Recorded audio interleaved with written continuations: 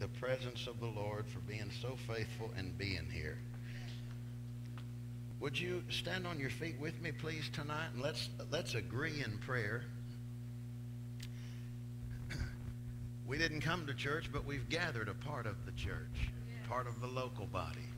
And thank you all for being here today, and I pray it was a great day for you. I'm sure it was warm enough for you. Those of us that were outside, it's plenty warm. Father, we thank you tonight so much. Let's just lift our hands. The Word tells us, he said, I would that men and women would pray everywhere, lifting hands, holy hands unto God in prayer without wrath and without doubting. No wrath, no doubt. Thank you, Father. We worship you and we praise you right now. Praise.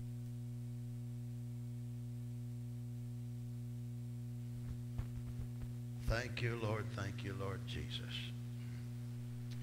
Thank you, Lord Jesus.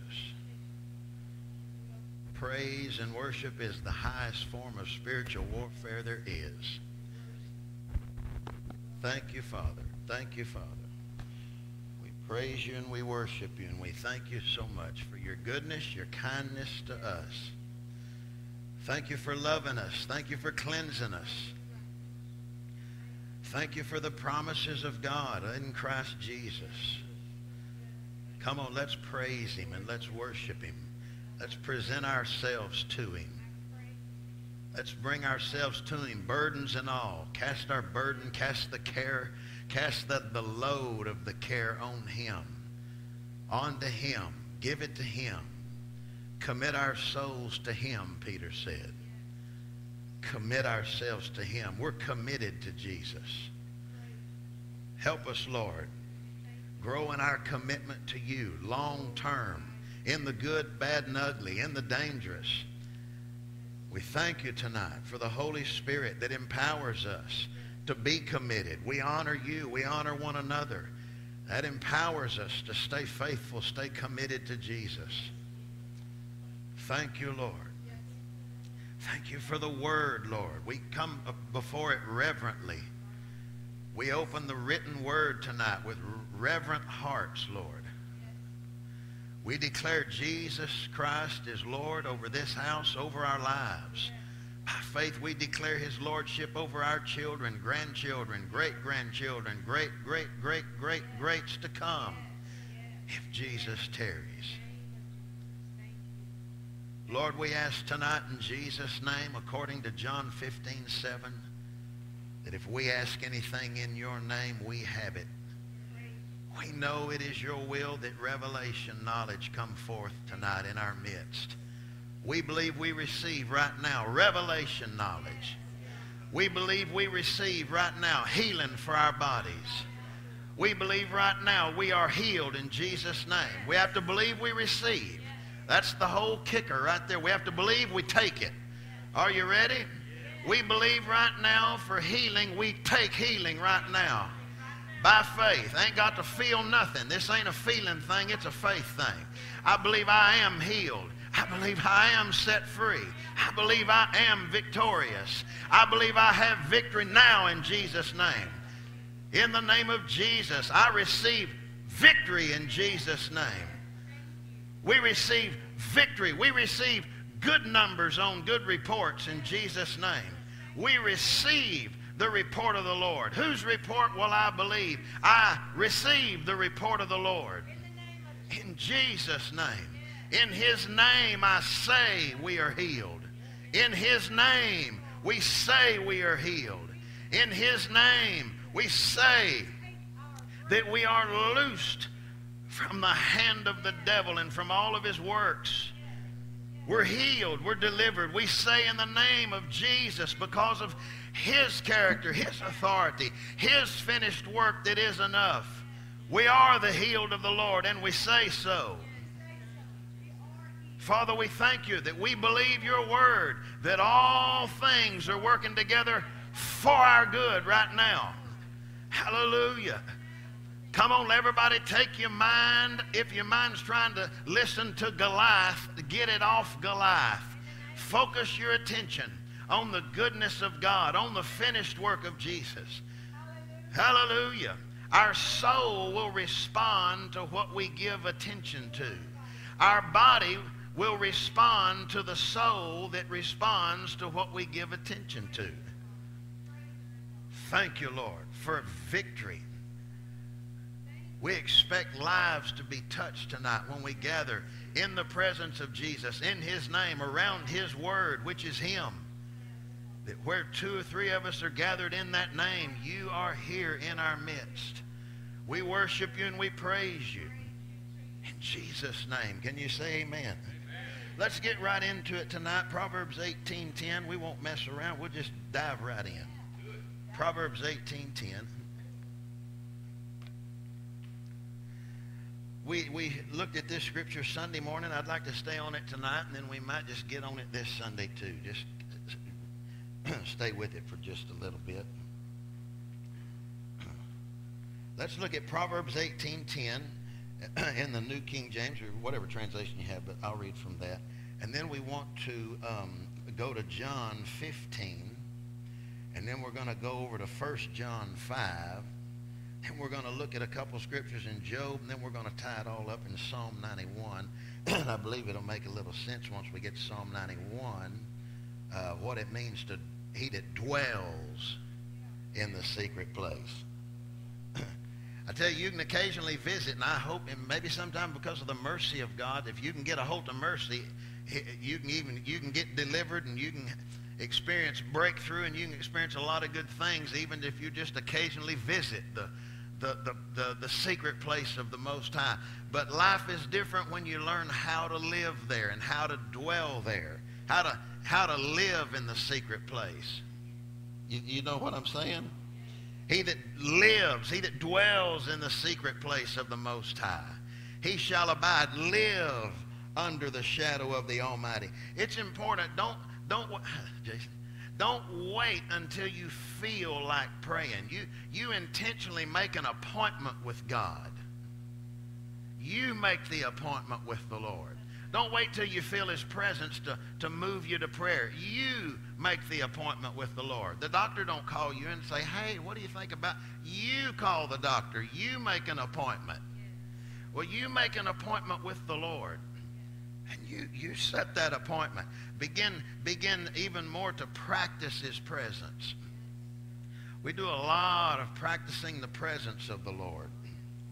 Just get some worship music, preferably music that doesn't have any words to it, so your mind's not caught up in other people worshiping the Lord. There's a time for that. But get some instrumental music that just forces you to just listen. And just move your soul, move your spirit, and begin to pray and praise and pray in the Spirit to God. Remember, when you're in prayer, you're saying words. Don't just rattle. You know what I'm saying? Don't just rattle. You're saying words. You're talking to God. He that prays in an unknown tongue prays and speaks to God. You can talk to God, saints. Think about that. Isn't that something? He doesn't speak to men. And this is another thing you need to remember, because your head tries to get so busy when you go to prayer, especially praying in the Spirit. And it was real breakthrough for me when I remembered, and I would consciously think that when my mind would try to, well, I'm not hearing anything. Well, I'm not feeling nothing. Well, I don't feel the presence of the Lord. I don't have to feel the presence of the Lord to make the word true. He didn't say when I pray and I feel something, God's listening. Are you with me? You have to remember, your mind is unfruitful when you're praying in the Spirit. And the soul, the unrenewed part of the soul, it wants in on the business. It's always being nosy. It wants to know, wants to reason, wants to understand. There's just some things the natural mind cannot understand. And so when you're praying in the Spirit, remember that. My mind is unfruitful. I don't have to understand it. I don't have to feel anything. Jesus done felt it and says it's finished. Are you with me tonight? So let's go Proverbs 18:10. Let's look at that scripture again. The name of the Lord. Now this is the old covenant here. This Lord here would be Jehovah, is what it would say. And if it was New Testament, which the principle is still new, Lordship has been transferred to Jesus. We all understand that. The name, the Father gave him the name above every name, that at the name of Jesus, Philippians 2 tells us. So in the new covenant, we'd say the name of Jesus is a strong tower. The righteous run to it. What's it? The name. And they are safe. Safe there in Hebrew literally translates, they are, it would mean to lift on high or set on high. Lift above. And I'm telling you, the name here would be the presence of the Lord. Look how it translates to the love of God, the presence of God. If you're in the presence of the Lord, you're in the presence of love because God is love. So when you're learning how to live in the presence, when you run to the presence of God, run to the Word of God. God and His Word are one. You cannot separate the two. In the beginning was the Word was with God, and the Word was God. And the next few verses says, the same was in the beginning with God, and without the Word was nothing made that was made. In Him, in the Word was life, and that life that comes from the Word was the light of men. And the Word's still giving life to men. It's enduring life. It's eternal life. It usurps the soul. It's spirit life. Remember John 6:63? My words are spirit and they are life. Well, that ties to Proverbs 4, verse 20 to 24. My son, bend your ear to my words, for they are life to those who find them, and health, Hebrew word marpe, medicine to all their flesh. The Word, the Scriptures, are medicine. That's how you take God's medicine. You put them before your eyes and you begin confessing them. The Bible says that a wholesome tongue is a tree of life.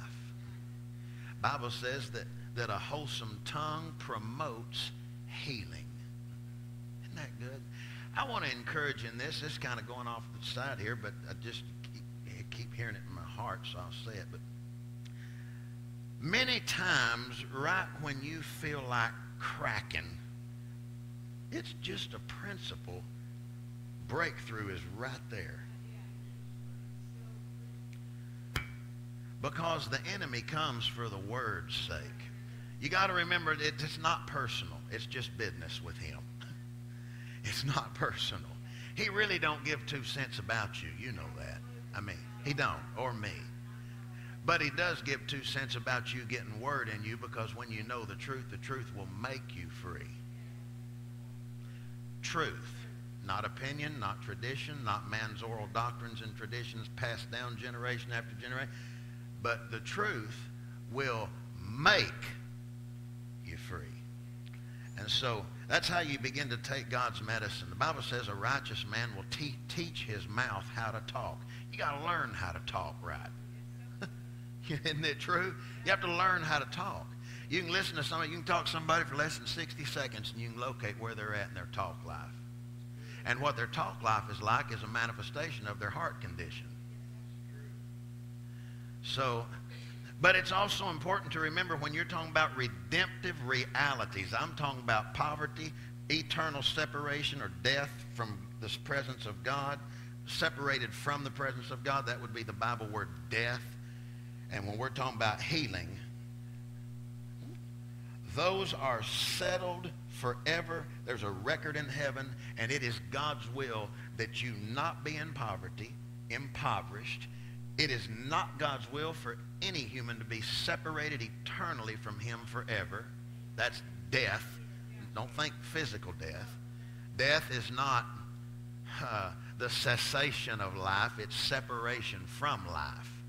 And it is not God's will that you be sick or diseased, diseased. Not God's will. Jesus said, when you've seen me, you've seen the Father. And I would ask anybody to show me one place in the Bible where the sick came to Jesus and he said, listen, nope, it's God's will for you to be sick. you're bringing glory to God. Many people are going to come to me through your sickness. Now listen, you hear these things because the soul has to have something to anchor on. And if truth is not your anchor, the word is not your anchor, then reason will be your anchor. And you'll be blown around with every wind of doctrine, see? You'll be blown around with what pacifies your feelings at that point. And then you'll begin justifying it, you know. So you get all these crazy things in funerals, like God needed another rose in his garden. I ain't even read about a rose garden in heaven. I'm sure they're there, but he hadn't said it, and he sure didn't say it was made up of children. And so, you know, they say, well, you know, they're up there setting the marriage supper table. Well, you don't know that. Nobody, listen, I don't want to pop any bubbles or nothing, but we shouldn't have a bubble if we can't back it with the word anyway. Maybe it needs popped. But people get all kinds of crazy ideas about, well, you know, I tell you, if so-and-so was here, what he'd say. Well, you don't know what he would say. And so we can't assume, you know, my dad, Tom Studdard, he loved to fish. I tell you, I guarantee you right now, he's at that river of life just a fishing. Well, he's not. You can't assume these things. The Bible says to be absent from the body is to be with the Lord, present with the Lord. That's all it says. And we've got to be careful that we don't try to make up what we think with the Lord is. The Bible talks about until the resurrection of many, many, many, many, many, many, many, many souls under the altar of heaven. Resting. I got everybody's attention now. Yeah, we have to make sure that we don't just put our spin on what we think it is. See what I'm saying? Just leave, to comfort. Yeah, it ought to be enough comfort just knowing they're with the Lord. Well, what are they doing? I don't know, but if they're with Jesus, they're fine. Are you with me? But we can't assume, oh, I guarantee you, boy, I tell you, he's probably a whooping and a whooping on that steed stallion right now, going through them green fields of heaven. He may. I can't prove that from the Word that that's what somebody's doing right now. It just says to be absent from the body, so you're not the body. You're you. Elvis can leave the building, right? But it is to be present with the Lord. And if they're playing tiddlywinks or crocheting quilts, if they're with Jesus, they're fine. Are we okay with this? It's just important. You don't ever want to try to comfort somebody with something you can't back from the Word. Because then when they say, show me that, you're going, see? So we just have to leave the Word alone. We don't add our assumption to it. But thank God we do know that any child that has left their body is with the Lord. David under the old covenant. Boy, we didn't plan on getting here, but we're running to the strong tower right now, see. David in the old covenant, when paradise, which was called Abraham's bosom, which was in a holding place in the midst of this earth. There's many holding places. Hell is one holding place, okay? Tartaru is one holding place, or Sheol. There's many. Abraham's bosom was there. There's lots of holding compartments in the midst of the earth. Abraham's bosom was one where the righteous went when they, what we would call died, left their body. They went to Abraham's bosom to be comforted. They were carried by the angels there. The Bible tells us that. There was a great gulf that was fixed that separated Abraham's bosom from this place of torment. The people in Abraham's bosom could look across and see what was going on over there. The people in utter torment could look across and see what was going on over there. Jesus told a story about it. And he yelled across to Abraham. And listen, this is what's so wild. Those ones in utter torment still have all feelings at work and all thinking faculties. And they know, because he said, Father Abraham. He knew who that was. Huh? He said, go tell my kinfolk. This, biblically, we could say this is the one thing that any person that would ever go to hell, well, you have to be careful with that, that don't receive Jesus and believe he is the Christ, the Son of God, and in his lordship, okay? Not a certain sin.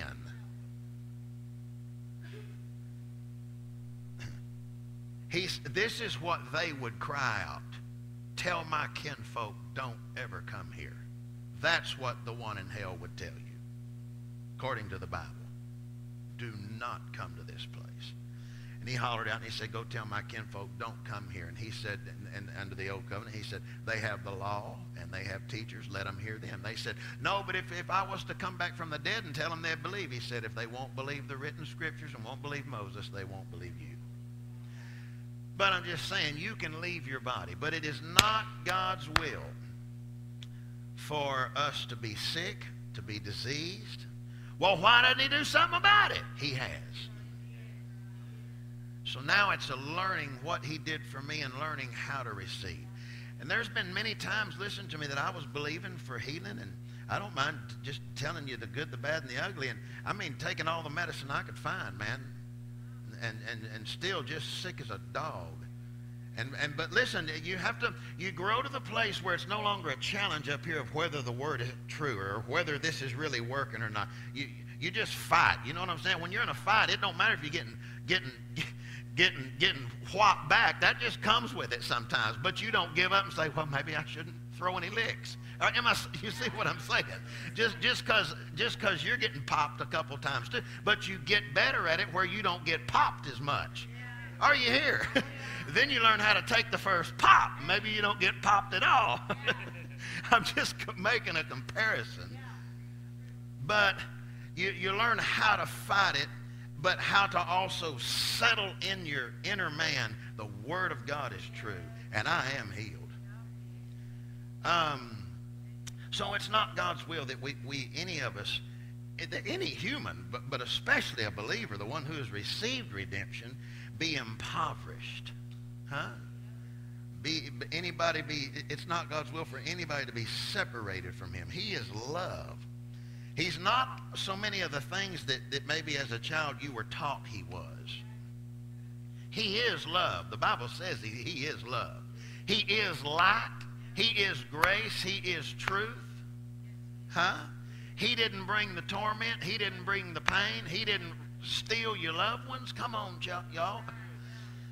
And it's so good. One thing I remind myself of, and I think it's worthy of counsel when we counsel people, is it's hard to claim the provisions of Jesus, but yet practice violating natural laws. It's hard to say no weapon formed against me will be able to prosper, and then me try to go out there and hook the electric. Me say, I don't need digger. Who needs digger's diamond electric? I'll hook it up. Yeah, and we may be, in prayer for another resident pastor. It'd kill me. I don't know what I'm doing. So there I'm claiming the spiritual side of it, but I'm violating the natural side of it. And it's amazing. One guy was telling me, God took this one, God took that one, God took this one, God took that one. We went over all four of them stories, and I said, well, isn't it something? I said, the ones who don't practice violating natural laws, God doesn't take near as many of them. Huh? How come God isn't taking near as many of them that... Are you here with me, somebody? Well, it's because God ain't taking them. God has sent one man to hell in all of eternity. That was Jesus. God made him sin. He didn't even force it on Jesus. Jesus said, I will go. But there come a point that God literally laid the nature, the mother itself, sin on Jesus, and he became that. And on the cross, we know the moment it happened. He said, my God, you have left me. At that moment, life left him. Not living, but the spirit of life left him. And he was now separated from God and said, my God, you have left me. King James says, why have you forsaken me? He literally said, you have left me. So it's not God's will that anybody, I think it's important that we remember, Are we conscious again tonight that the entire world, all your sinner friends, I don't care what kind of sinful condition they're in, they are redeemed as far as the mind of God is concerned. The only confession they need to have knowledge of and say is, I believe Jesus is the Son of God. I believe God raised him from the dead. At that moment, they are born again. There is no sin they have to confess. Nowhere in the Bible. The sinner is never told to confess his sins. Huh? Ever. The sinner is never told to confess his sins. He's told to receive Jesus. Here was Saul of Tarsus, the serial killer. Here was his confession. Lord, what would you have me do? Totally committed himself to God right there. And Jesus never said, you need to confess all your sins. When Saul, who became Paul, when he later, years and years later, said, Lord, I killed so many of your people. I wreaked havoc on your churches. I hauled them to prison, men, women. I killed them. Jesus never even responds back to that statement. All he said was, make haste and follow me.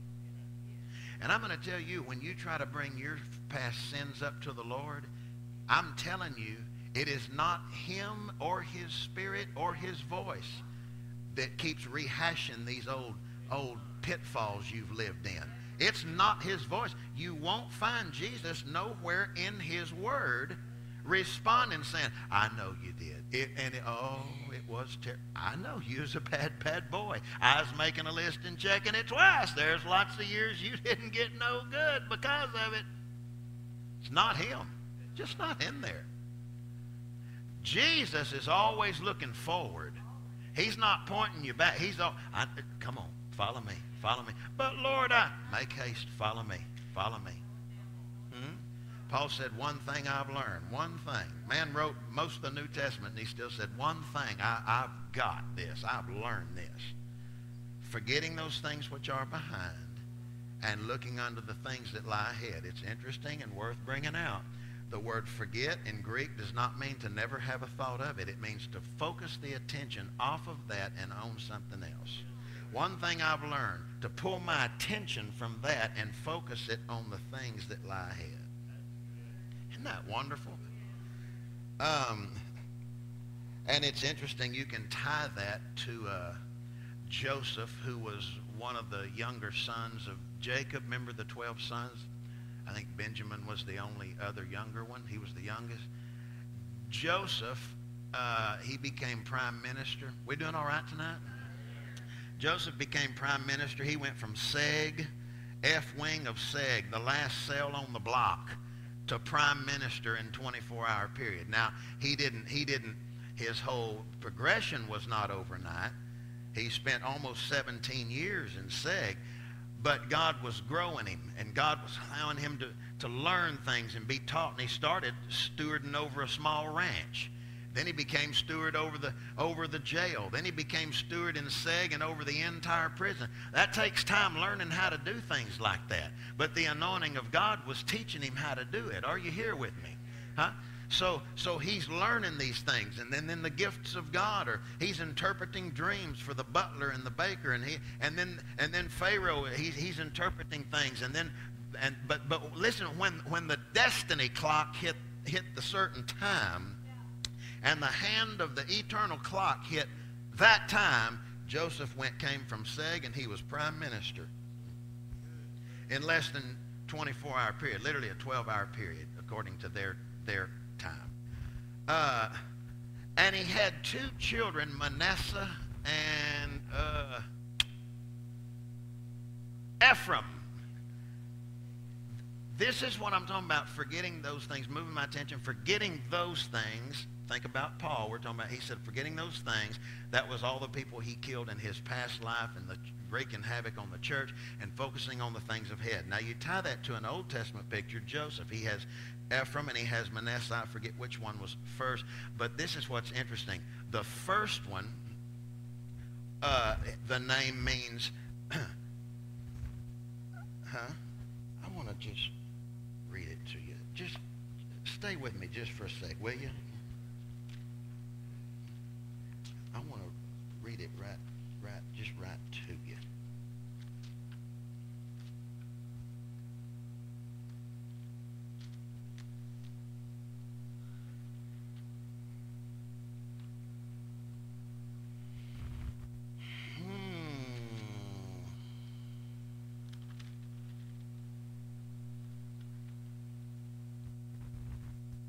Anyway, it's in my other Bible. But anyway, the first son, the name means that God has caused me to forget the toil in my Father's house. Now you tie that way years ahead where Paul said, forgetting those things. And the second child's name means to go on and prosper into the things that are ahead. And you take that years ahead where Paul said focusing on the things that lie ahead. So there's a principle in that. How many of you know it's hard to go forward? I'm talking about from experiential knowledge here. It's hard to move forward if the devil can just keep you strangled in your mind over what you did. Anybody else live there? I mean, just, and we should not be conscious of our sin. I think so important. I want to just step in here to the marriage side right quick. It's so important that we as spouses say things that help bring our spouse out. As spouses, words should not be said that empower the hurt. And sometimes you don't even mean to empower it, but what you're saying is making them more conscious of the fall and the hurt than it is their liberty and their cleansing. Are you here, anybody? So, moving right along, but the name of the Lord is a strong tower. The righteous, there, that's great. The righteous run into it.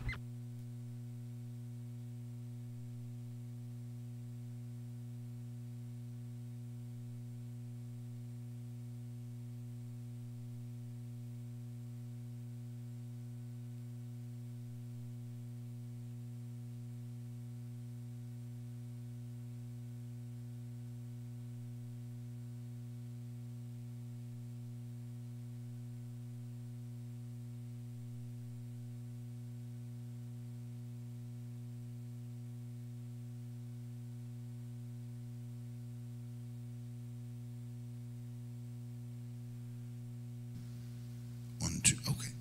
Ooh, man, I got volume with that. That might get hot. It'll try to ring on me. So the name of the Lord is a strong tower. The name is a strong tower. The righteous run to it. Don't run from it. Run to it. Say, run to it. Run to it. And they are safe. They are lifted high. They're lifted above the threat. Come on. They're lifted above the accusation. They're lifted above the guilt, above the blame, above the sin. Huh? The name of the Lord is a strong tower. The name is, and remember, we're not talking about letters, J-E-S-U-S or G-O-D or the name. Well, wait, that's why we're digging into this thing. What is the name? Because it's so much more than just letters. How do you run to the letters J-E-S-U-S? How do you run into the name? So it's got to be more than letters. Bible talks about his banner over me is love. See? So let's go right quick to John 15, please, 9 and 10. I'm telling you, when we get to 1 John, I want to read something that is so accurate that just changes something for the good that most translations are not translated that way. John 15, verse 9 and 10, please.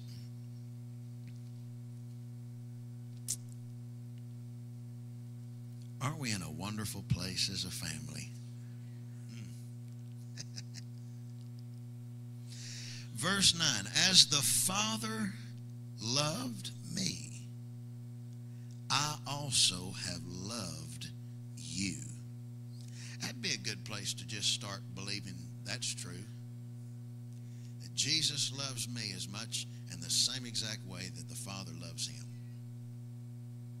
Say, Jesus loves me to the same degree that the Father loves him.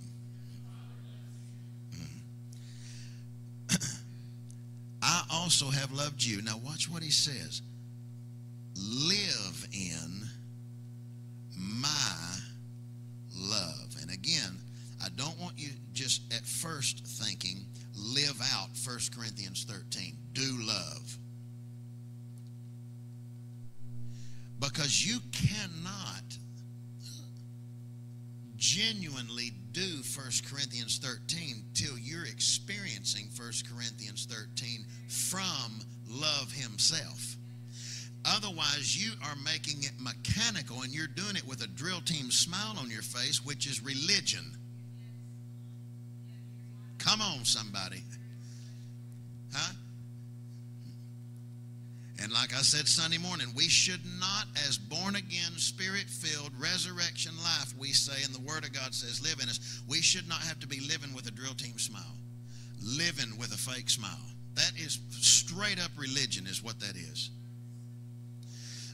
So he says, live in, that's the Greek word en, and that means fixed in. Live fixed in my love.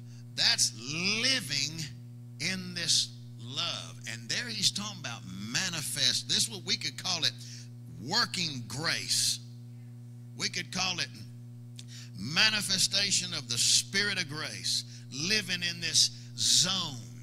Are you here? Living in this zone. The Bible talks about, Job would say it this way, living in the hedge of protection. Come on. Living in this place of love. Live in my love. And look what he says in verse 10. You're here with me, right? If you keep my commandments. Now, very important, don't think 613 Old Testament Torah commandments. Those aren't his commandments. The New Testament commandment is, John 13, 34 and 35, love one another as I have loved you. Notice he said that after he said, live in my love. This is important. He didn't say verse 10 and then verse 9.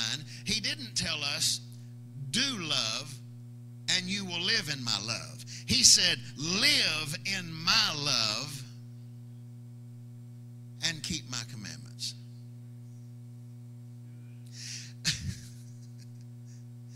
If you keep my commandments, again, which is the one New Testament commandment, which is love. Love, this is important too. We don't have time to teach it, but love one another. My love for the sinner looks different than my love looks to you. My love to the scoffer looks even way different. And the mocker. Come on, y'all.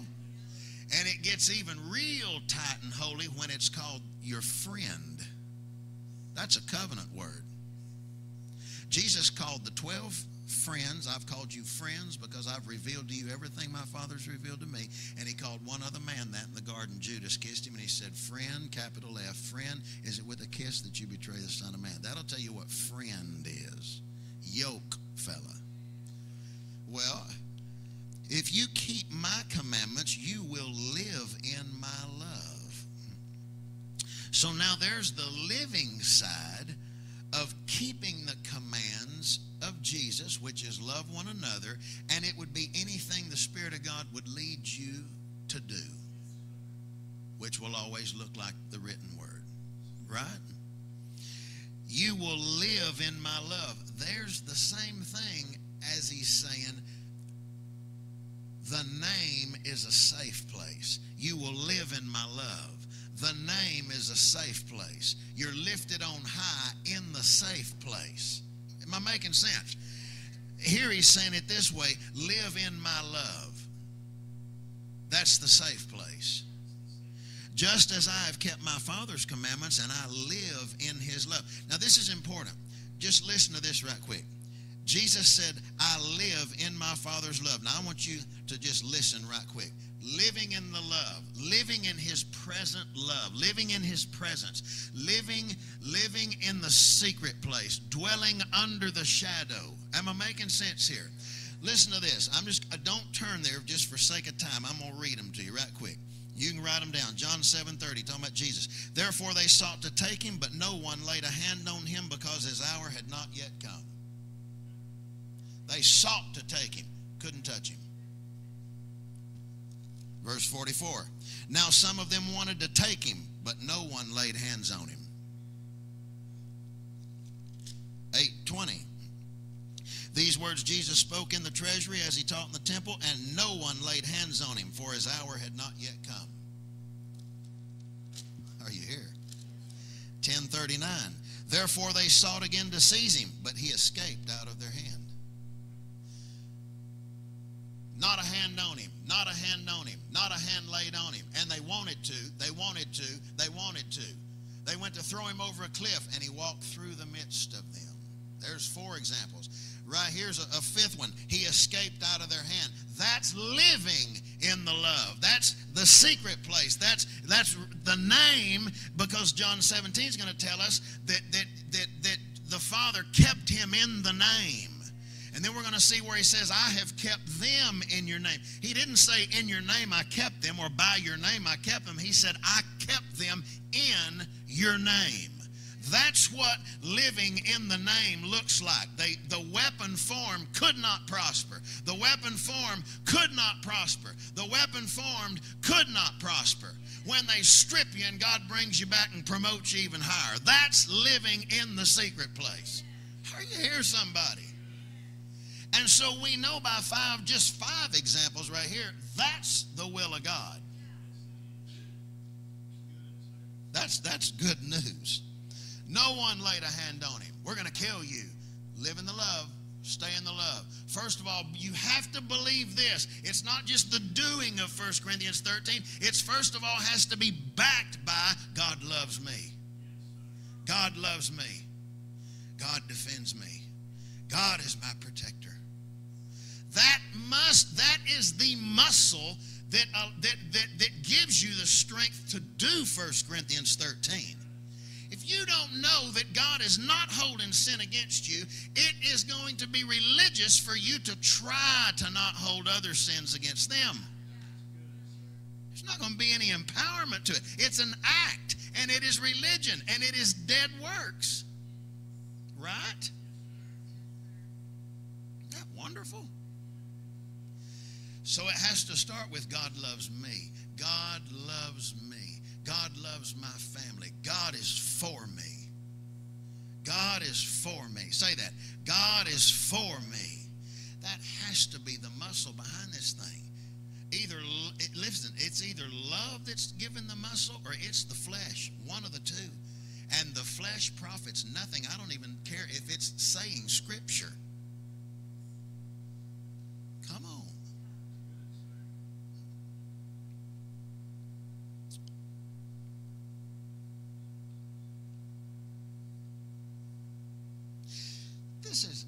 This has always been interesting to me.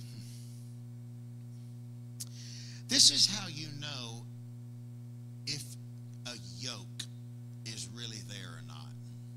I'm not talking about when a season ends and God moves somebody on in the plan of God for their life, but that will be with peace, and there will be an agreement there, and there will be you're sowing them into the plan of God. This is interesting, though. If the only thing that holds us together is what we do, we don't have nothing.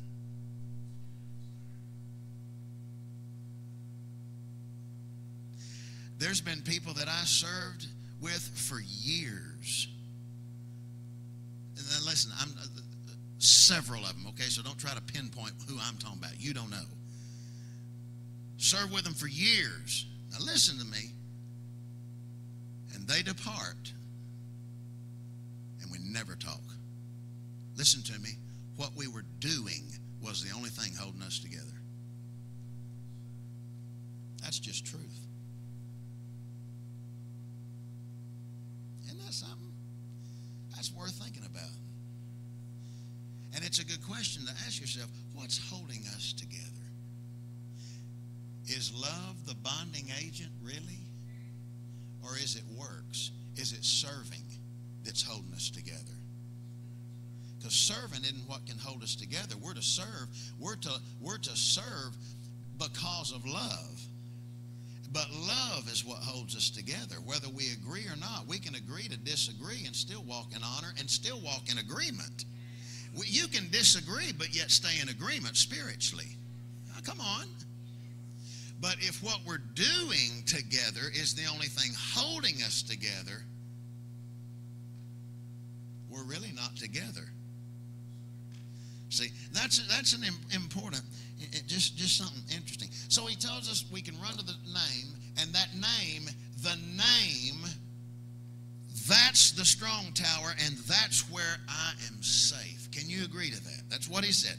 And then he tells us that we can live in this thing he calls love. Live in my love, just like I've lived in my Father's love. And we saw 5 examples of what living in the love looks like and where love defends you. Love defends you. Love keeps them from putting hands on you. Love keeps them from putting hands on you. Love keeps them from throwing you over the cliff. Why? Because the hour hadn't come. Your hour hadn't come. I'm going to tell you something. I believe the word teaches this, or I wouldn't say it. If I will be sensitive to God, if I will stay submitted to authority, these are all Bible things, okay? If I will stay in honor toward my parents, like them or not, I love mine. I'm saying if you like yours or not, at least you can honor them. Honor's the attitude of your heart. Doesn't mean that they're right. Doesn't mean you're going to, when you come to a certain age, that they're going to have more voice into your life than your spouse does. That has to change. I don't take that to go down that road right now. But you're doing what the Word of God teaches you. You're staying submitted and open. You're correctable. That's a big word. You're correctable. Are you correctable? Are you correctable? You're not easily offended. These are huge, y'all. These are doors that allow things to attack, and then believers want to come to the pastor and say, "Well, he said no weapon formed against me will prosper." He did say that. He also said, "Don't be quick to live in offense. Quit being touchy." He said. Are you here? Don't be touchy. Don't be touchy. Touchy. So if you're doing the will of God, you're in the will of God. You live in this place of quick to confess, quick to repent before God. The enemy cannot take your life. Listen to me. And I'm not saying everybody that goes is because the enemy took them, but listen. John the Baptist could not have his head cut off till he had finished his course on earth. Book of Acts tells us that. John finished his course. Then, listen, I can take my head. I'm going for it all. Because you can't hack the head off of his spirit. Now, you tie that to this. Tie that to this. Think of these things. Jesus said they could not lay their hands on him because his hour hadn't come.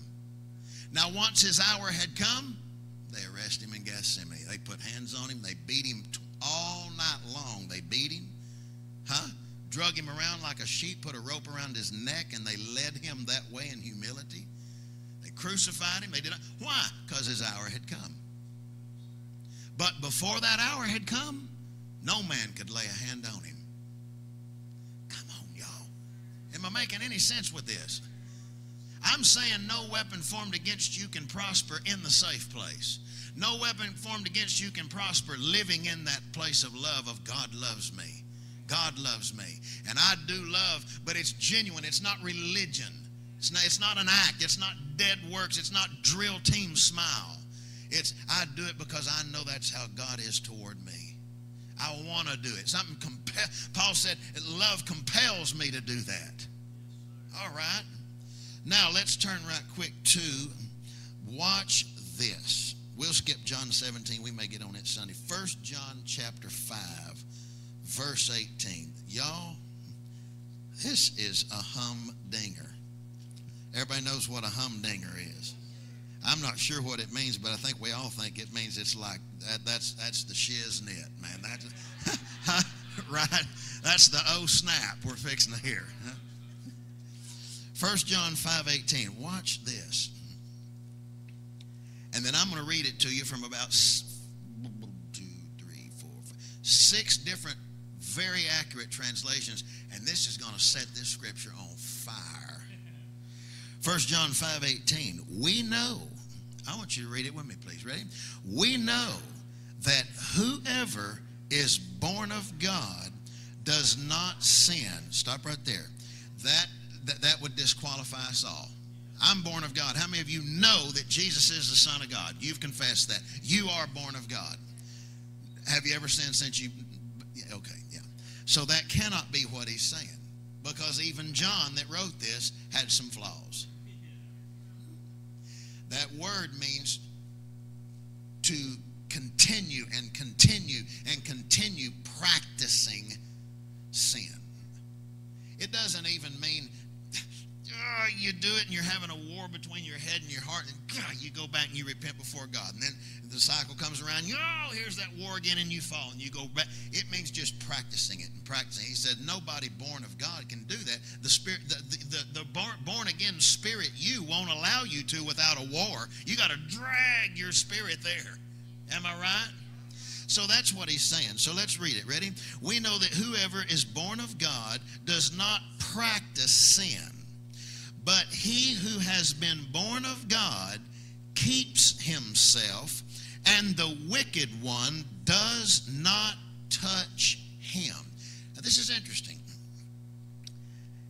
Under that translation, but he who has been born of God keeps himself, Jude verse 21 tells us, praying in the Spirit, building yourself up on your most holy faith. Next verse, keeping yourself rooted in the love of God.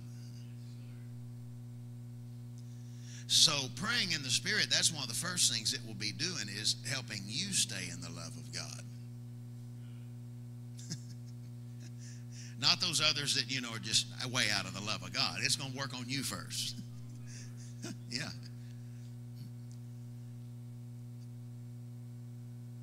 So there's keeping himself again. Now, and there's that safe place, right? He doesn't practice sin, but he who is born of God keeps himself. There's that safe place. He keeps himself. He guards himself. The Bible says, guard your mouth, you'll guard your life. And the wicked one does not touch him. Now, when you look at the Greek,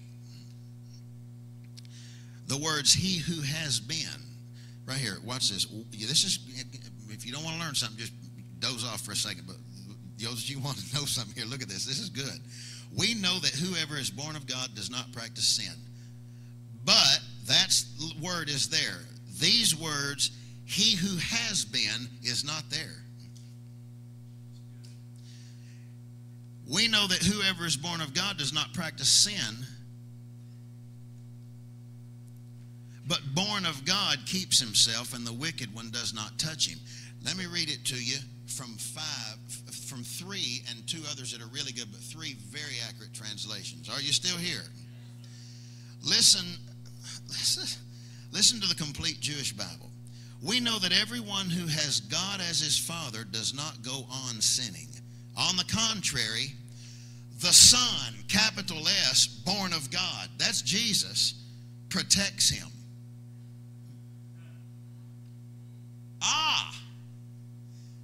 That's that hedge.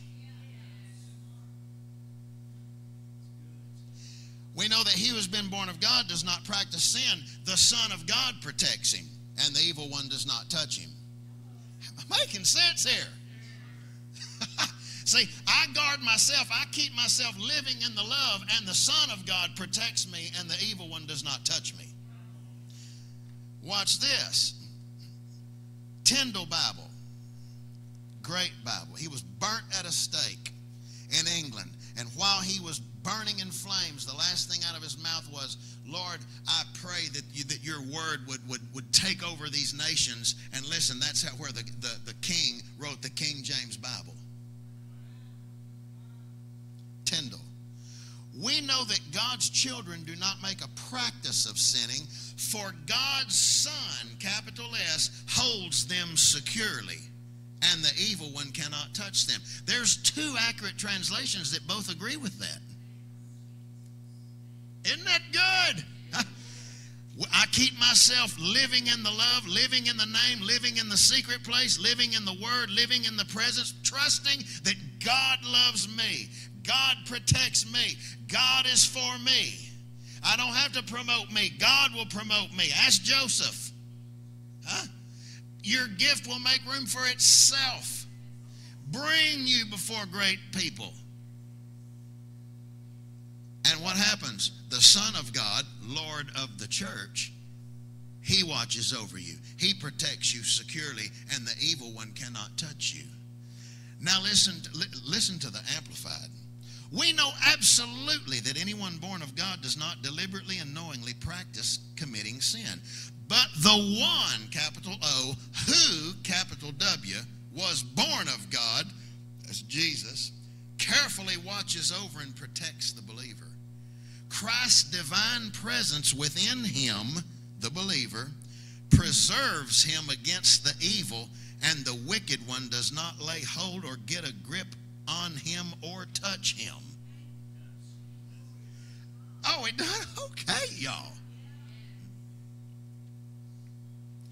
Listen to the message. We know that none of the God-begotten makes a practice of sin, fatal sin. The God-begotten are also the God-protected. The God-protected. Say, I'm the God-protected. Listen to the Good News Translation. Very good Bible.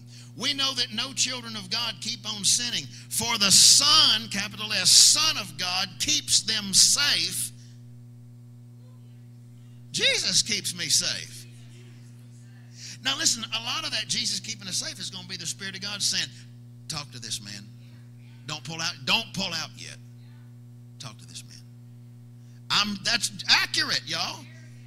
They that are led by the Spirit of God, that's the mature sons of God.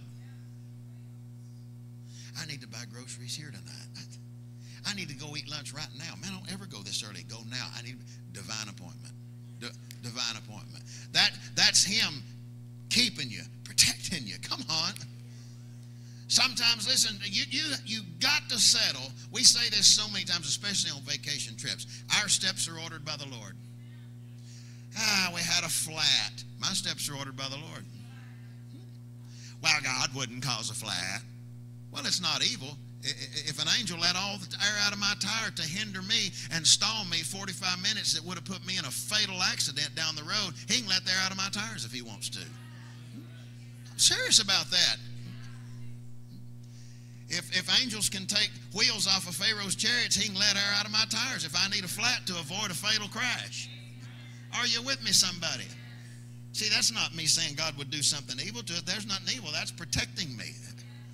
So a lot of the protection and keeping me in the safe place is going to be by the inward witness of the Spirit and what he's saying in there. That's why we must learn, number one, I can trust him.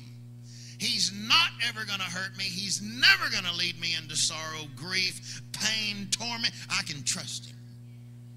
See, that's living my love. Do anything I lead you to do. Do anything I tell you to do. That's those commandments. Is that a powerful acknowledgement of a scripture? Now, let's end. We got 14 minutes left. Jesus, you're good to us tonight. Time flies when you're having fun. We doing all right? Okay, you learning anything?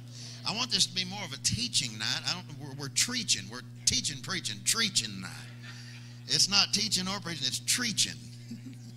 Is he a preacher or a teacher? He's a treacher. Treach on. Just treach on. I like this. We wrote it like this. The key to Jesus' great success in faith was his ability to depend totally on the Father's love. In the book of John alone, he said, my Father, 32 times. Jesus was so conscious of his relationship with his Heavenly Father. And it's very important that we are conscious of a good relationship between us and our Father. I was thinking about this. I was showering a while ago, and just for the sake of saying I didn't even have to use hot water, cold water was warm enough. It's hot out there. But anyway, we had Rilo all day today, and we're going to have him tomorrow. And I took him fishing, took him to Walmart, let him pick out his rod and reel, and he picked it's an R2D2. And some of you saw the video. He calls it Arty-doo-doo. I said, what rod you want? He said, I like this one, Pop. He picked up like 70 lures in there. He'd pick up every one of them. Pop, do we need this one? I said, no, had like a beak that long, go about 23 feet deep under the water. I said, no, we don't need that. Let's look at these. Let's get some little, look at these. Pop, do we need this one? Pop, do we? I said, no. But anyway, He asked me earlier, and he asked us when he was swimming. He would swim. I mean, he's just everywhere, but he's staying underwater and all the way across the pool now. But he come up, and the first thing he wanted to know is this: are you proud of me? Man, that hit me. And I'm telling you, I am so fed smooth up with born-again people, including myself at times. We still wonder, does God love me? And I mean, just under the anointing, and I'm bold in the anointing. I fight my own battles once I'm out from under this anointing, just like you do. But in the presence of God, under the anointing, there is no fear. I mean, the Word of God teaches that. Saul turned into another man when the anointing came on him for these things. But I fight the same fight of faith you fight. I fight battles. I fight torment. All those things. I'm better at it than I've ever been, but I'm just here to tell you, I'm on the same playing field you are, okay? These things don't leave because you're a pastor or something. But under the anointing of God and just in this presence, I want you, let's begin to settle, affirm again tonight. John 15, 9 and 10, the same way God loved Jesus, Jesus loves me. I am loved, and I'm going to just step out here. If we're born again, all old things are passed away. Am I right? All sins are under the blood. Am I right? Yes, it's right. Then listen, we could say to every one of you by the word of the Lord, my son, my daughter, in whom I am well pleased. Come on, somebody. That's good news. Hallelujah. That's straight up Bible, man.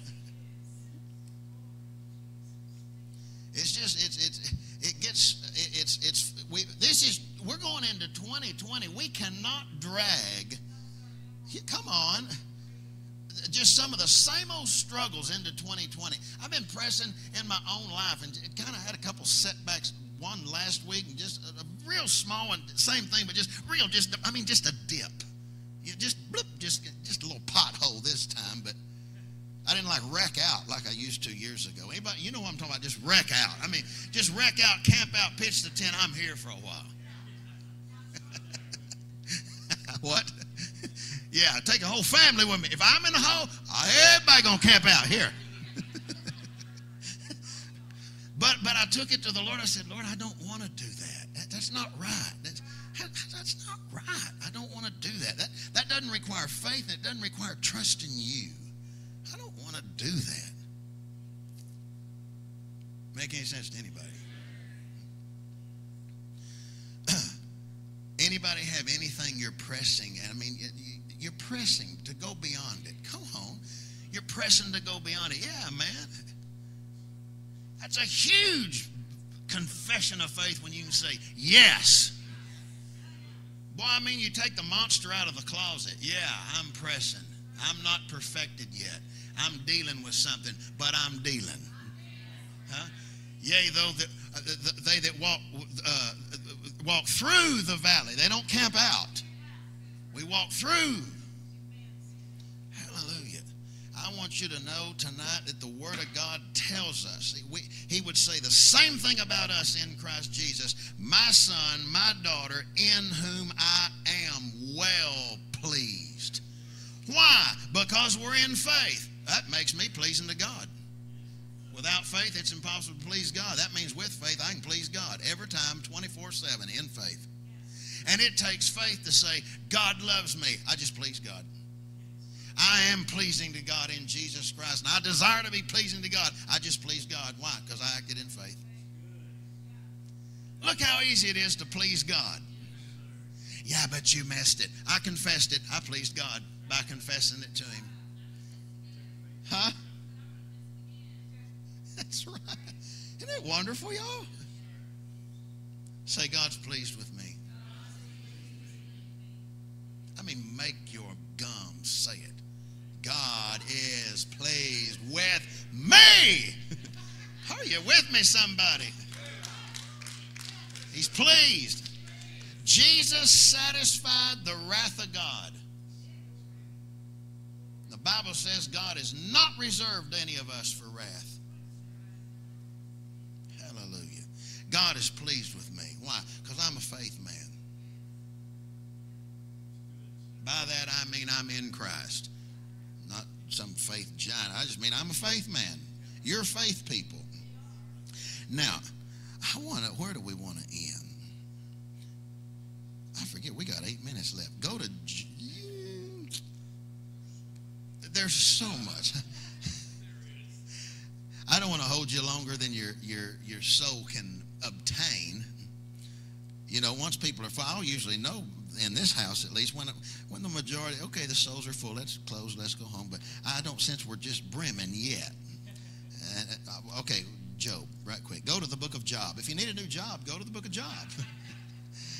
Go to the book of Job. That'd be right before Psalms. Job chapter 1. I want you to see something here right quick. Then we're going to end with Psalm 91. Remember, the name of the Lord is a strong tower. The righteous run into it. They live there, and they are safe. It didn't say no weapon wouldn't be formed. It just said it wouldn't prosper. See, they sought to take a hold of him, but no man laid a hand on him. They sought to throw him over the edge, but no man, he walked through the midst of them. They could not seize him. Why? His hour hadn't come. Isn't that something? Job chapter 1, boy, the book of Job, we'll teach on that someday. It's a powerful teaching. It'll change your theology. Maybe some things you believe that maybe shouldn't be believed. But anyway, just want to bring a point out here tonight. It's interesting. Job is the son of Issachar, which is of Jacob, of Isaac, of Abraham. He's a great-great-grandson of Abraham. It's written by the book of Job, according to scholars. Job wrote the book with the help of Moses. Job lived during the time of Moses, during the wilderness. It's the first recorded book in your whole Bible. Job is the oldest written one, okay? Just interesting. Those are interesting points. But I want you to look at Job 1:6. Now, there was a day when the sons of God, that's the fallen angels there, came to present themselves before the Lord, and Satan was among them. Verse 7, and the Lord said to Satan, from where did you come? In Texas, it would sound like what you want. So Satan answered the Lord and said, from going to and fro on the earth. Remember, 1 Peter says he roams to and fro. So see, he ain't changed a bit. From here, oldest book in the Bible, to 1 Peter 5. No new tactics. No new tricks. He said, from going to and fro on the earth and walking back and forth on it. Then the Lord said to Satan, this is you got to catch this. Have you considered my servant Job? I've heard that all my church life. And the Lord said, have you considered my servant Job? I mean, almost like sick him. That's not at all what was accurately said. The Hebrew says, have you set your heart on my servant Job? That's what God said. Have you set your heart on my servant Job? See, that's a whole lot different than, have you considered Job? Oh, consider Job. No, he said, have you set your heart on Job? Because, have you set your heart? Have you set your heart on my servant Job? Because there's no one like him in the earth. He's blameless, upright, and he fears God, and he puts away evil. So Satan answered the Lord and said, does Job fear God for nothing? Verse 10, have you not made a hedge around him, around his household, around all that he has on every side? The name of the Lord is a strong tower. The righteous run to it, and they are safe. He that live in my love, they could not put a hand on him. They could not put a hand on him. They could not throw him over the edge. They could not seize him. Have you not? You made the hedge around him. Job didn't make that. Job don't even know there's a hedge. He just thinks this is what living for God looks like. That's the fact. This is important, though.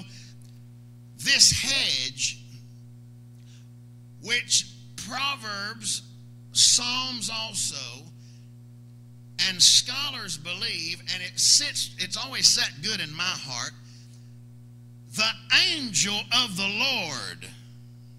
That in the old covenant, that was Jesus. The angel of the Lord encamps round about those that fear God. That word encamp in Hebrew means the angel of the Lord pitches a tent and dwells on one's property that fears the Lord. That sounds like a hedge to me. This is interesting. Job didn't know there was a hedge. Job didn't talk much about a hedge. He just thinks this is what living for God does. You're just protected and blessed. Say, I'm protected and blessed. Watch this. But Satan, he's a spirit, saw there's a hedge. So in the spirit realm, he could see it. Job couldn't see it, but the Satan could see the hedge, and God could see the hedge. So I'm saying this, you ain't got to see it for it to be there. Am I right? Say, there was a hedge on Job's life, and there's a hedge on my life. Watch this. Have you not made a hedge around him, around his household, around all that he has on every side? You've blessed the work of his hands, and his possessions have increased in the land. But now stretch out your hand and touch all that he has, and he'll surely curse you to your face. And the Lord said to Satan, behold, all that he has. Listen, he lives on earth. That's under your power. But don't you touch his person. They could not touch him. They could not touch him. They could not touch him. Anyway, I wanted you to see that. Now, look at this verse. Look at 29:2. Job is in heavy grief. He's about to get interrupted by the Lord, and the Lord's going to teach him truth. He's going to convict the three religious, carnal-minded friends that were telling Job all kind of false stuff about God, and God gets on to the three and said, you've told Job many things that are not true about me, and you've told him I'm doing things that I don't do and I did not do, and if you don't get Job to pray for you, you're never going to get your healing. That's why the Bible says Job prayed for his friends, because God commanded them three that had counseled him, and Job said, you're miserable counselors. Best thing they did, they sat for 7 days. In chapter 2, they gathered around him. They sat for 7 days and wept and mourned with him and didn't say a word. That's the best counsel they gave. And usually that's the best counsel you can give. You weep with them that weep. You rejoice with them that rejoice. Huh? But when they started talking, it was all religious, and the first one rebukes him. The second one says, if your kids wouldn't have been having them birthday bashes every year, that's the thing Job feared. He never feared his stuff being taken. That's what Job's heart meant when he said, it all belongs to God. It's just the King James translated that this way. The Lord gives and the Lord takes away. Job said that, but what Job's heart was, listen, everything I have is God. If he wants it all, he can have it. But God didn't send the whirlwind and the fire and take all his stuff and burn his field and kill his kids and do this. God didn't do that.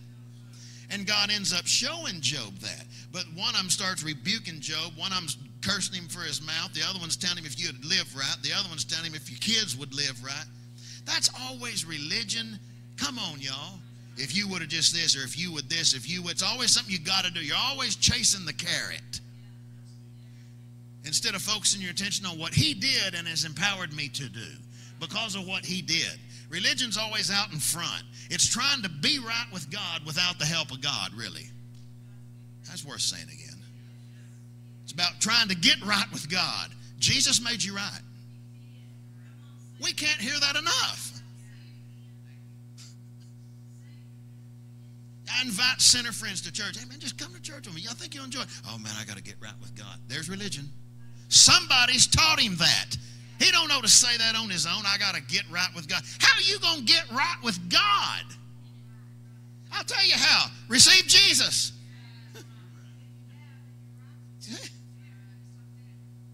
Oh, I just got to get righteous. Well, here's make it easy. Get born again. Amen. In Christ, he's born again.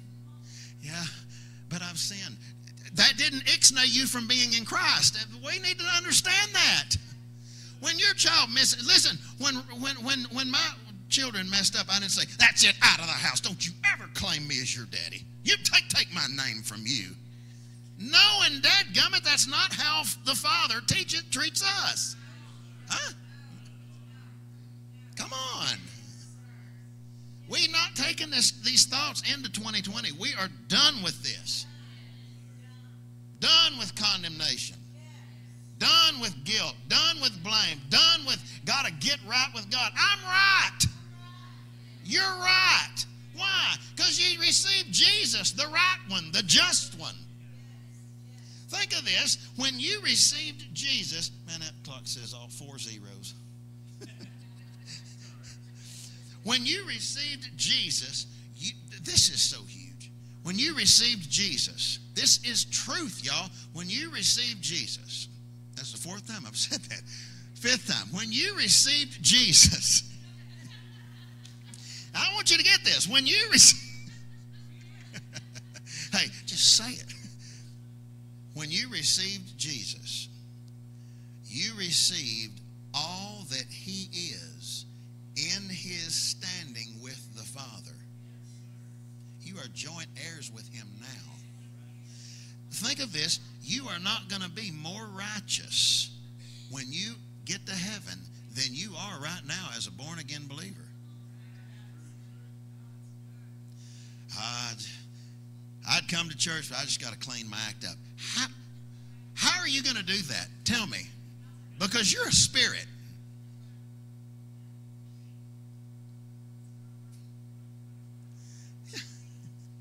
If you could have, you would have already. I'm going to end with this. I want you to hear this. Psalm 91 from the Passion Translation, speaking of living in the name, dwelling in the love, living in that place of love. Are you with me? This is very important. The first 2 verses is David talking. Verse 3 to the end of the chapter, the speaker shifts, the speaker changes, and the word starts speaking to David. It's interesting. You read several different Psalms do that. David will say 1 or 2 or 3 verses, and then the Lord will respond. The rest of the psalm is with the Lord talking to him. So we'll read this. You can read it out loud if you want, but it's just powerful. Watch this. David says, when you sit enthroned under the shadow, remember all that we've been talking about, living in that place, of Shaddai, that's Almighty God in Hebrew, you are hidden in the strength of God Most High. First, he's the hope that holds me. David talking. We could say this. This is us talking. He's the hope that holds me and the stronghold to shelter me. Now listen, the name of the Lord is a strong tower. The only God for me and my great confidence. Now notice, now the speaker's going to shift because he's going to say he'll rescue you. Now this is the Lord responding, and this is talking to us too. He will rescue you from every hidden trap of the enemy. Talk to that guy. Don't go there. Hang on. No, don't get antsy because you ain't got there yet. You see what I'm saying? Oh man, kids got to pee again. It's the fourth time we've peed on this. Hang it. Our steps are ordered. You just got to settle those things. Our steps are ordered. Our steps are ordered. We said we wanted to be there by 2. Well, if we get there at 2:02, it'll be fine. Well, what if we can't get as good as seats? They can have my seats. My steps are ordered. You have to bring it back to those things. My steps are ordered. My steps are ordered by God. We may lose the deal. God's got lots of deals. But my life is a bigger deal than getting the deal in the name of driving my... My steps are ordered by the Lord. You can have the deal. It's that important. He will rescue you from every hidden trap of the enemy, and he will protect you from false accusation and any deadly curse. I receive it. Watch this. His massive arms are wrapped. Now, I like this because that's always present tense every time you read it. His massive arms are wrapped around you, protecting you. You can run under, they run to it. The name of the Lord, strong tower of the righteous, run to it. You can run under his covering of majesty and hide. His arms of faithfulness are a shield keeping you. There's shamar. There's that word keep again. Keeps him. The Son of God keeps him, and no, the evil one doesn't touch him. Keeping you from harm. I receive it. I want us to say that after every verse, okay? You will never worry about an attack of demonic forces at night. I receive it. Nor have to fear a spirit of darkness coming against you. I receive it. Boy, now the atmosphere is changing saying that every time. Don't fear a thing. I receive it.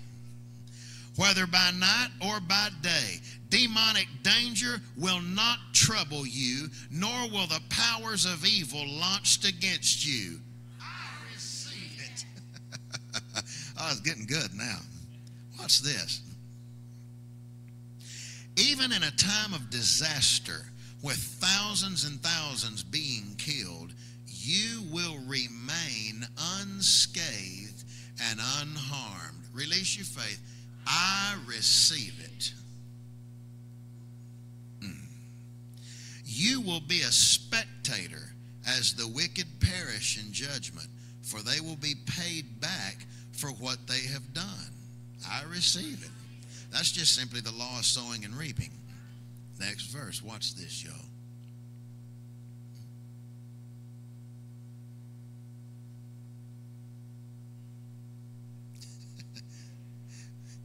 If y'all could only see Miss Cheryl right now. She is not allowing anxiety to come up in her heart right now. It's okay. I got a Bible right here. We can listen. Oh, there it is. See? Glory to God. It didn't prosper, did it, Miss Cheryl?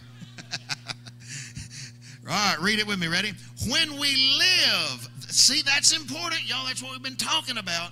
When we live our lives within the shadow of God Most High, we could say living in his love, running to the strong tower, our secret hiding place, we will always be shielded from harm. There's a hedge on our life. There's a hedge on our property. Hallelujah, somebody. How then could evil prevail against us or disease infect us? I receive it. Man, that's a bad scripture, boy. Come on, verse 10. Look at this, y'all. Isn't this wonderful?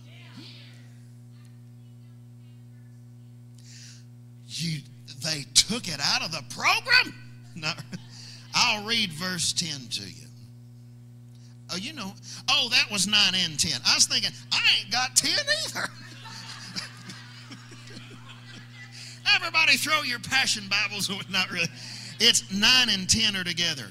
Verse 11. How dare the translator. Okay. End of the foolishness. Now we're back serious now. Ready? Verse 11. Let's read it. Ready? God sends angels. Look at this, with special orders to protect you wherever you go, defending you from all harm. I receive it. Come on. See, God's the sender of angels. He's the dispatcher. Next verse. If you walk into a trap, if you do, they'll be there for you, who? The angels, and keep you from stumbling. I receive it. Isn't that good, y'all? James said if you fall into various trials, right? Next verse, look at this. You'll even walk unharmed among the fiercest powers of darkness, trampling every one of them beneath your feet as you're just living in love. Yeah, I receive it. Next verse, watch this. For here is what the Lord has spoken to me. Because you have delighted in me as my great lover, I will greatly protect you. Man, I feel that, man. I will set you in a high place. Listen, the righteous run into it and they are lifted up high. I will set you. See, I ain't got to set me. I will set you in a high place, and they are safe and secure before my face. I receive it. Man, that's good. That's good, good, good. I don't care who you are, that's good. Oh, man. Verse 15. I will answer your cry for help every time you pray. Come on. And you will find and feel my presence even in your time of pressure and trouble. I will be your glorious hero and give you a feast. I receive it. Man, is that good or what? Last verse, ready? You will be satisfied with a full life and with all that I do for you will enjoy the fullness of my salvation. Ready? I receive it. Golly, that's good. Come on, somebody. Hallelujah. Say, I receive full life. Hallelujah. Man, we could do that again Sunday morning and just walk. Man, that's powerful. That's God's will. That's what God said. And that's what we say. We receive it. Brother Bob, you may be seated for, give us 5 minutes, okay? Let's receive. Listen, I've had this in my heart. We're not buying from God, but faith is how you purchase from God. I want us to give our best to God tonight. I'm talking about, it ought to take faith, man. It ought to cost me something when I come before the King. You know what I'm saying? If I got $500 in my wallet for me to pull out just a one, come on. A one's a lot if you're the woman with two mites. But I'm just saying, I want us to bless God tonight. He blesses us. That's what he's doing for us, all that we read. And I want to honor him. Okay? Brother Bob. Yes, sir. I receive it. You know, he is worth it. And when you look at Ephesians chapter 2, we're going to start with verse 4 from the Passion Translation. But God still loved us with such great love, such mega agape. He is so rich in compassion and mercy. Even when we were dead and doomed in our many sins, he united us into the very life of Christ and saved us by his wonderful grace. He raised us up with Christ, the exalted one, and we ascended with him into the glorious perfection and authority of the heavenly realm. Here we go. For we are now co-seated That means, you look in the notes, it means to be placed or seated in heaven means that we have been given the perfection and authority to be there. We are co-seated as one with Christ. That is lifted on high. So when Pastor talks about us doing our very best at this point, when we get to present the tithe to him, and we get to sow seed. Now, maybe you're not the guy with the 5 crisp $100 bills in your pocket. Maybe you've got 5 ones, or maybe you've got a nickel. There are times when we encourage you to participate because the Word says the whole lump is blessed. So whether you're dropping a nickel or $5,000 in that plate, your nickel is blessed with that $5,000. That the blessing is on the whole lump. So participate. And if you got nothing, tear off a piece of paper. Sow something in faith that shows, Lord, I recognize that you are the seed supplier. I'm a sower. You're a seed supplier. And right now, this is the seed I got, and I'm going to plant it. But participate. Be a part of it. Father, I thank you, Lord, that you are our seed supplier, Lord. Father, you are the Lord of Lords, Jesus. Lord, I thank you that, oh, Jesus, you are our provider. Lord, that, Father, we love you, and therefore we are entitled to riches, honor, enduring wealth, and prosperity, Father. I thank you that you bestow wealth on us and you make our treasuries full because, Lord, we tithe. We set that is holy before you. You rebuke the devourer on our behalf. I thank you, Lord, that in the rebuking of that devourer, there are weapons there that come against us we'll never see, we'll never be aware of. Lord, that little bit that we do see, we thank you that it's rebuked. You rebuke it. We don't have to make that happen.